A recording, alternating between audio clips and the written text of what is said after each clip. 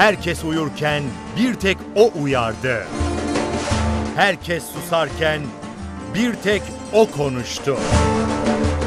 Dini bütünlüğümüz milli bütünlüğümüzdür dedi. Hem ülkemizin milli bütünlüğüne hem de dini bütünlüğüne sahip çıkmamız, gece gündüz çalışmamız lazım. Yılmadı, vazgeçmedi, geri adım atmadı. Anadolu'yu karış karış dolaştı, hep hakkı söyledi. Bir ve beraber olmak, bir bilek, bir yürek olmaktan başka Türkiye Cumhuriyeti devletinin ve milletinin çıkar yolu asla yok.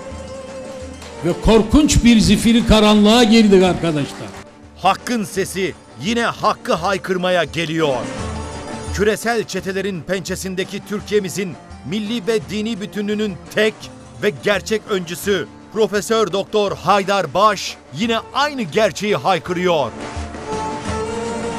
Devletle milletimizin, askerle sivilimizin bir bilek bir yürek olmasına var mısınız? Var mısınız? İlki 1998 yılında yapılan dini ve milli bütünlüğümüze yönelik tehditler sempozyumu, Bağımsız Türkiye Partisi Genel Başkanı Profesör Doktor Haydar Baş'ın katılımıyla gerçekleştirilecek. Türk milleti ayağa kalktı. Türk milleti ayağa kalkıyor. Türk milleti ayağa kalk. Ayağa kalk Türk milleti. 9 Ekim Pazar günü İstanbul Yenibosna'daki Mümtaz Turhan Sosyal Bilimler Lisesi Kapalı Spor Salonu'nda buluşalım.